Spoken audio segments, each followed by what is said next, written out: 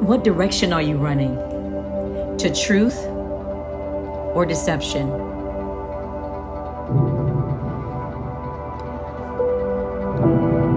Are you being distracted by work, unemployment, family, friends, insecurities?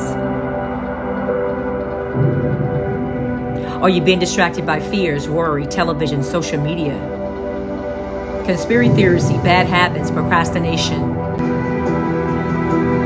Psalms 121:7-8. The Lord will keep you from all harm.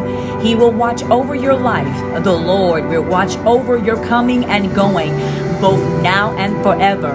Romans 15:13.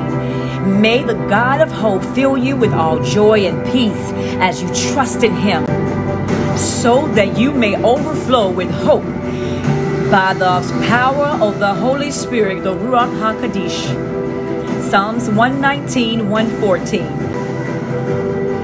God is your refuge and your shield. Put your hope in His word.